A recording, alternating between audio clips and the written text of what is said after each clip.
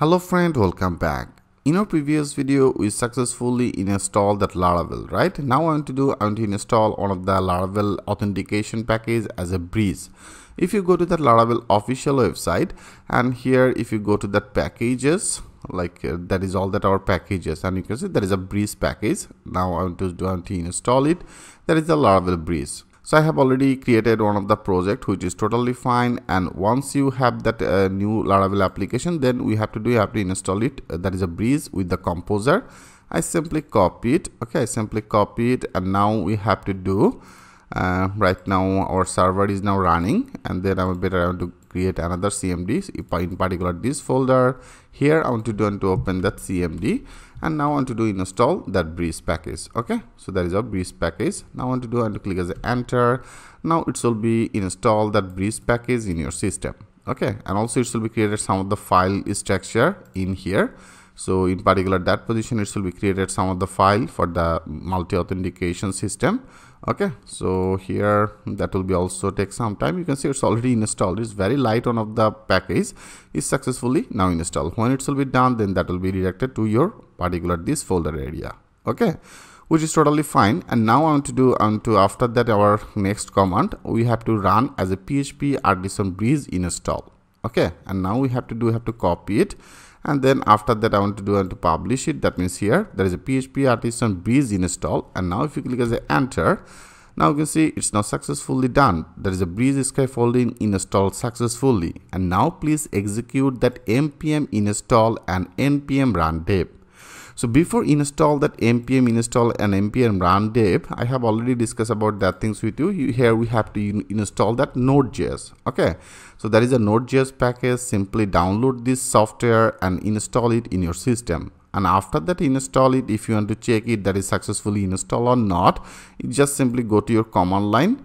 Okay, any other command line, just I run that as I run with the CMD. Okay, run the CMD, and here if you check that Node.js is installed it or not, I have already installed it for the reason. So here you can check it with the node and then -v. Now click as the enter. Now that will be display your version name. You can see right now I'm using that version 16.13.0. Okay, that means that is actually the current version.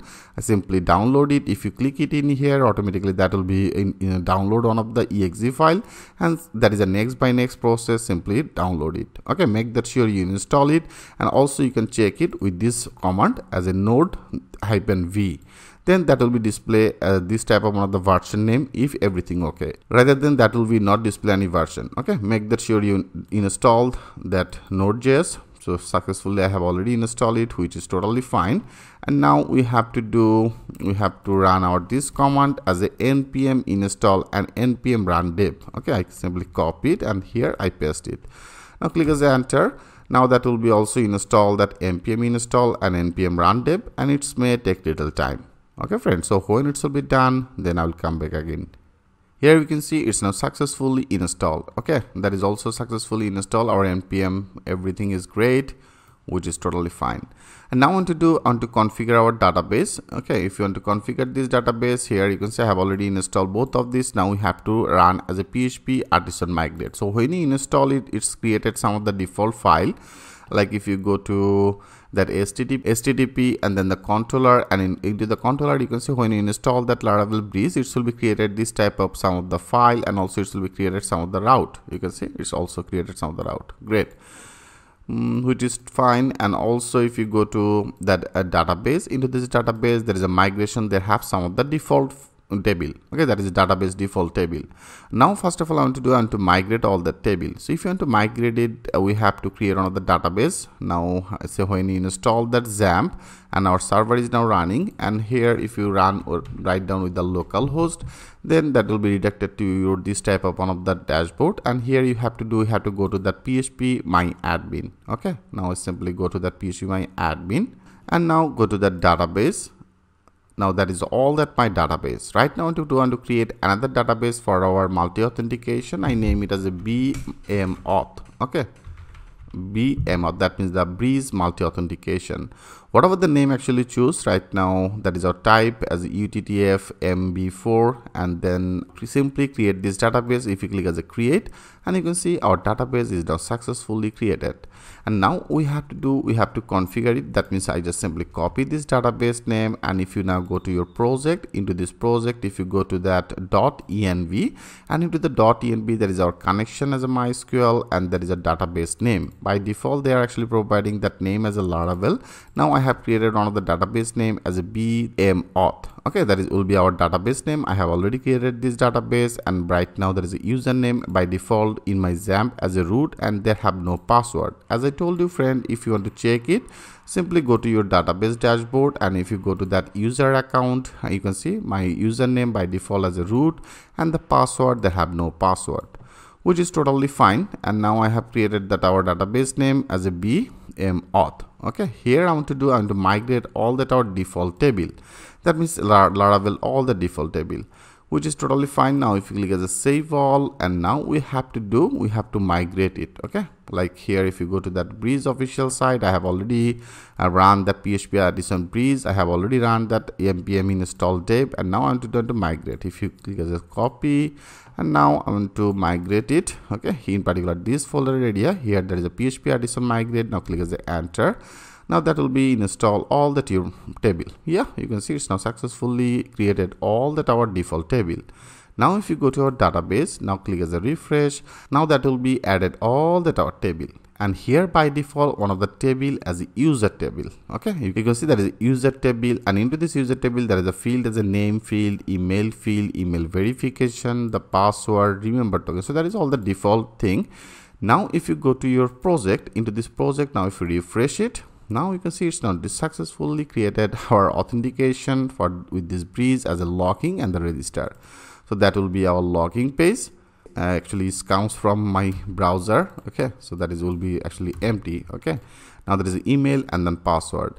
And also if you go back and if you go to the register, now you can see there is our register page. Everything is ready-made. Now if you want to create some of the user, like I name it as a user. Okay, user, and I just put one of the email address as a user@gmail.com, and I put that password as a udemy12345 and also udemy12345. Now I want to create this type of one of the user, and now if you click as a register user, yes, you can see it's now successfully created one of the user, and I am also successfully able to logging. And now you can see I am logging with the user, right? And if you go to the database, now click as a browser, that you can see there is a new ID F1, and there is a name as a user, email address as a user@gmail.com, and also I put that password as a udemy12345, which is totally fine, right friend? I hope you understand it. And if you click as a logout, and now if you want to log in with this new user, I name it as a user@gmail.com, and password was as a udemy12345. Now if you click as a login, yeah, you can see I'm now successfully logging. That means everything is ready-made, right? Here when you install that Laravel Breeze package, Breeze actually provided all that authentication. Okay, here you can see that is our username password. I have already saved it in my, that is actually saved from my browser, rather than you have to write down this code. Okay, now click as a login, and I want to do when this user will be sign out. That means you can see when you click as a log out, it's redirected to our home page. I don't want to redirect it to the home page. I want to do when this user will be successfully logging, and after that when this user will be log out, then that will be redirected to our logging page. Okay, if you want to do that work, simple things. If you go right now, here we don't need this, and now if you go to that our app http controller and then the auth, and that is the another file as authenticated session controller. And into this authenticated session controller, here you can see that is the our by default it's actually using the guard as a web guard, and when this web guard will be as a logout, then that will be returned redirect to the home page, that is our slash page, right? Now I want to change it. I want to make it as a logging page. That is also one of the default one of the logging route. Now I want to simply redirect it to our this page path as a logging. Now if you click as a save all, and now go to our file and click as a refresh, and now I want to click as a logout. Yeah, you can see it's now successfully redirected our slash logging, that is our logging page. Great. So friend, that is our default one, right? Here I didn't do anything. When you install the Laravel Breeze package, automatically Breeze package actually created your logging and the register page, right? That is another page as a register. You can see there is a register page. So now I want to create another authentication system for the admin. Okay, how can create it in a step by step? I will show you everything with the live example. So thanks for watching. I'll see you in the next video.